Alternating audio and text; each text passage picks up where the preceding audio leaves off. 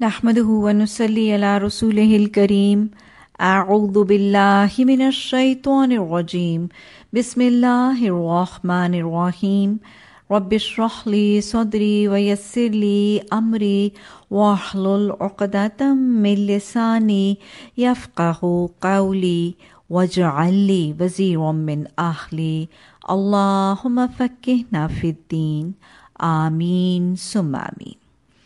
Assalamu alaikum wa rahmatullahi wa barakatuhu. Our second session of a brief introduction of the Arabic grammar. We will be talking about verbs today.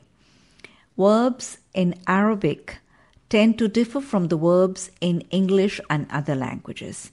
In English, as we have, there is a past tense giving the meaning of all what happened in the past. And then there is the present tense, or what is happening in today's life. And then there is the future tense, explaining what will happen in the future. So we just have three tenses. Very different from that, in Arabic, we have a perfect tense, which is the past tense. And then we have an imperfect verb. The perfect verbs are for the past tense, and then we have the imperfect verbs, which are also known as the muzare in Arabic. And they have the meaning, and they carry the meaning for the present as well as for the future. So the imperfect verbs in the Arabic called the muzare, they carry the meaning of the present as well as the future. And then the third kind of verbs are the imperative verbs. Out of these, we have two categories. The commanding verbs is the fail amr. The commanding verbs, these are the verbs which give a command, an order, a do, or even the request. Like when we make a supplication or dua, it is an imperative verb. And then the second the category of the imperative verbs are the prohibiting verbs, the nahi, which stop, which say a don't, and which prohibit. And these are the second type of imperative verbs. So now today I will be explaining in brief about the perfect verbs, which give the meaning and carry the meaning of the past tense. That is, the action or the activity was done in the past.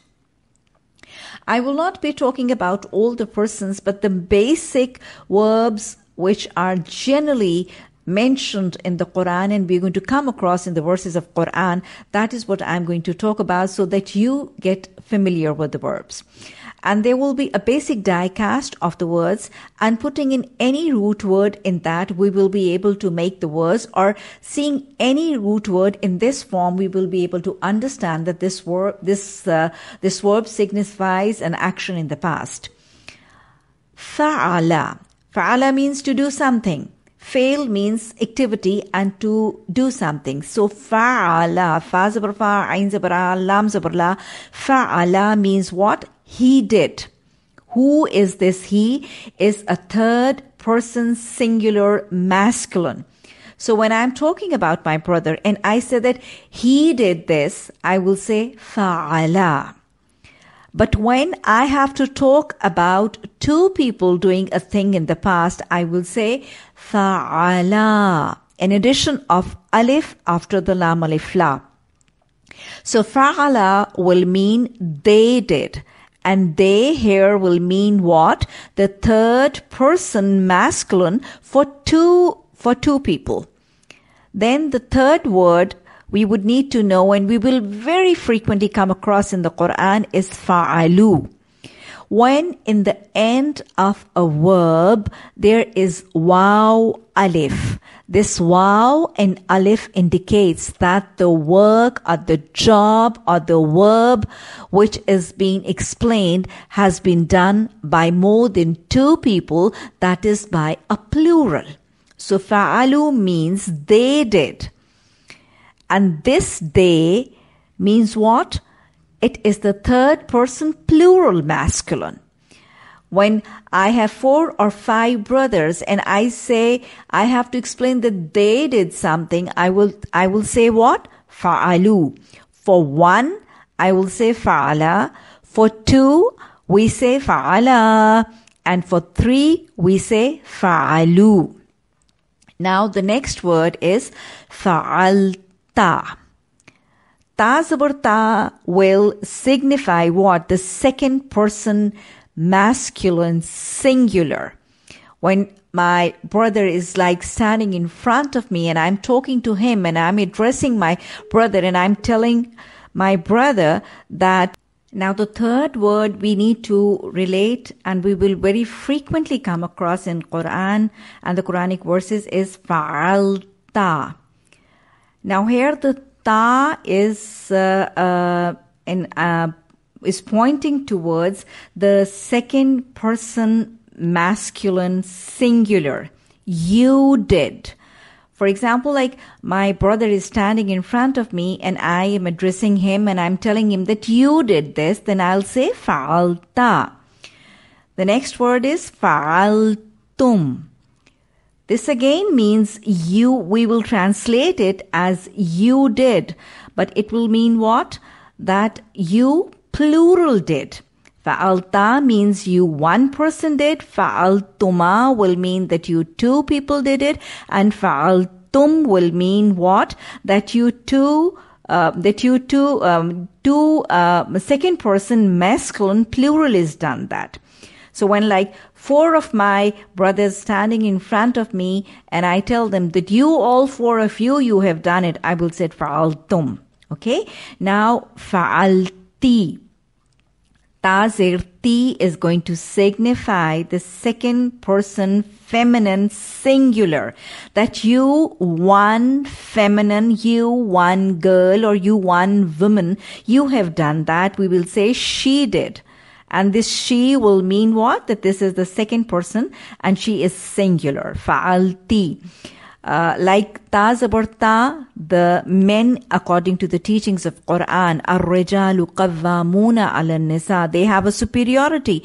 So for the masculine, there is zabar. There is the point is above the ta, and here it is below the ta. So this is, I think, how you will be able to remember it. Fa'altu. Tapishtu is what? I. The first person singular. Fa'altu, I did.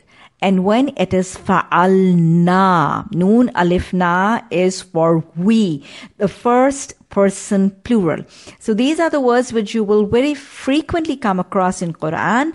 Fa'ala, that he did it. Fa'ala, they too did it. Fa'alu, they plural did it. Fa'alta, you, one masculine did it. Fa'altum, you, many of you, you did it.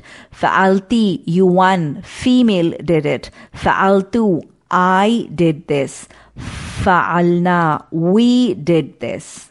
Okay, so these are the few die casts for the perfect of the past tense. Now here is a list of the few alphabets when they come in Quran. What are their meanings? Alif Zabar A generally means what, why. Bazir B, as we join Bazir B in Bismillah. So this Bazir B means in, by, or with. Now Ta Zabar Ta is for swearing or for an oath. Waw Zabar Wa has two meanings. One is and the second it is used for swearing or oath, like wal asr, wal fajr, wal zariyat. So it is for swearing or oath. Fa Zabar Fa means so, thus, hence, or then. Sin Zabar Fa, when it comes before a word and is attached to the word, it indicates that this verb was, or this activity was done in near, will be done in near future. Sayaqulu, soon will people say, soon will they say. So when there is sin zabar sa before a word, it means that this imperfect verb will be done in near future. Lam zer li, when it is attached to a word, it means for. Like we say, lillahi, for Allah. رَبَّنَا لَا تُزِغْ قُلُوبَنَا بَعْدَ إِذْ هَدَيْتَنَا وَهَبْ لَنَا مِن لَّدُنكَ الرَّحْمَةَ إِنَّكَ أَنتَ الْوَهَّابُ. Oh yes, now reminding you the homework and the practice for today is that from like 2 to 3 stanzas of the Quran, you are going to look for the verbs and you're going to identify fa'ala, fa'ala, fa'alu, and fa'alta, fa'alti, fa'altum. Like you will see many words like resembling in the similar die-cast, and try to identify a few of the past tenses in the Quran.